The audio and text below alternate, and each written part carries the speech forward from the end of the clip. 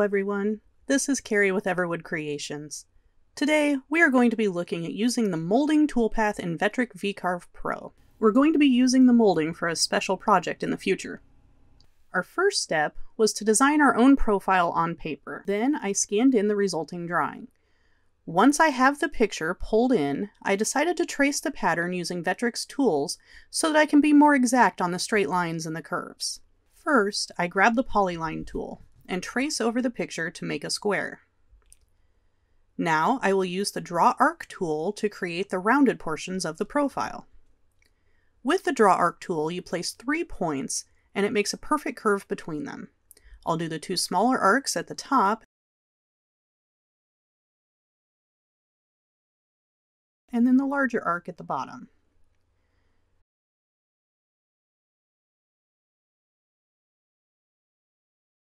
Next, I need to select the polygon in the arcs I just created.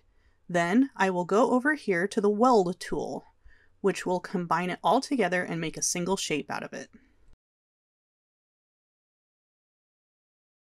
I'm going to delete that old vector. I tried using the Trace Bitmap tool, and it was not great.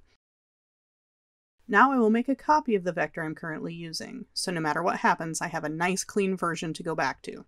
Anything can happen. Now I will turn the profile and adjust the size, which will determine the size of the molding.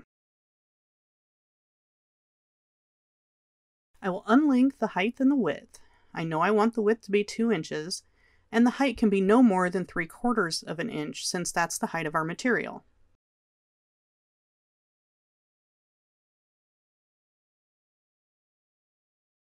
Next, I will cut the base off the profile.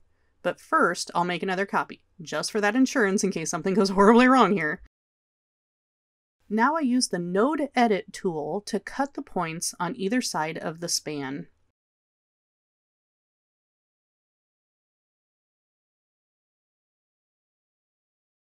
And then delete the span.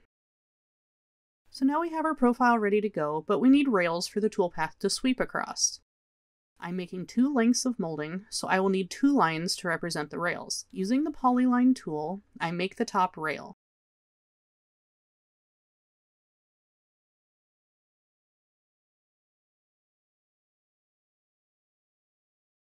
The second line needs to be placed far enough away to avoid overlap of the final molding.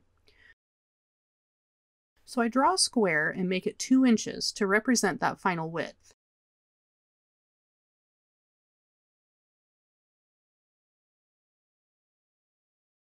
I also want to make sure to leave room for the tool to fit in between the 2 moldings so that I can cut them out. I'll make a copy of the first line and place it to mark the bottom of the top molding. Center them.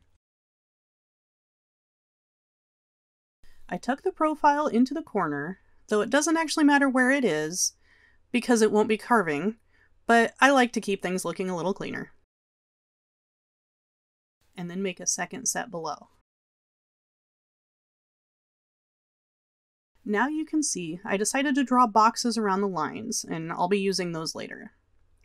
Okay, we are now ready to make the molding toolpath. It's the cute little profile button in your toolpath menu over here. First, we will select the rail. It's important to only select the top rail, which it will use to sweep the profile. Now, select the profile, check your tool settings are correct for your machine, and hit calculate. You can see here that it perfectly swept the profile across the rail and created this beautiful molding. I'm very pleased with how this looks. Now, if you're not as happy, any adjustments you make to the profile will show up if you recalculate the toolpath.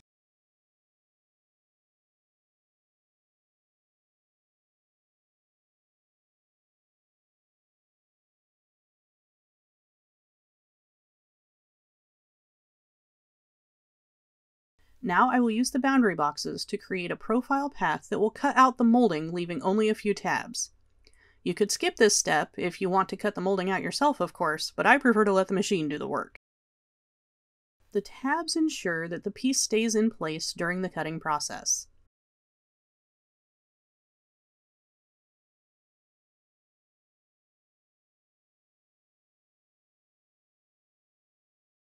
Now we will preview our work. There you go. As you can see, We have molding that is completely cut out except for tabs on the ends.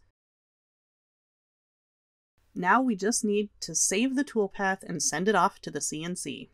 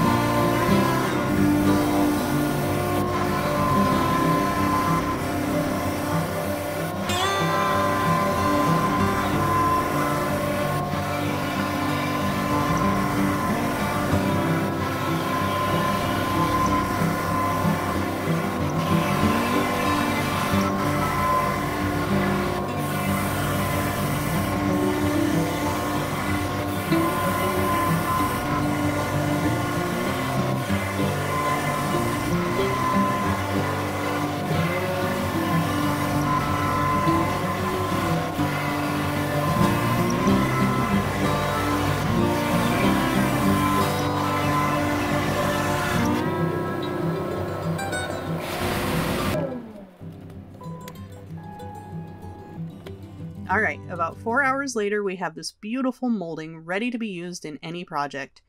It's not the fastest way to make molding, but it is a great way to make one-of-a-kind small pieces. If you have any questions or would like to share some tips on using the Moulding Toolpath, please comment below. If you'd like to see the project we use this particular molding for, hit that subscribe button. That video will be coming soon. Until then, have fun and stay safe in the shop.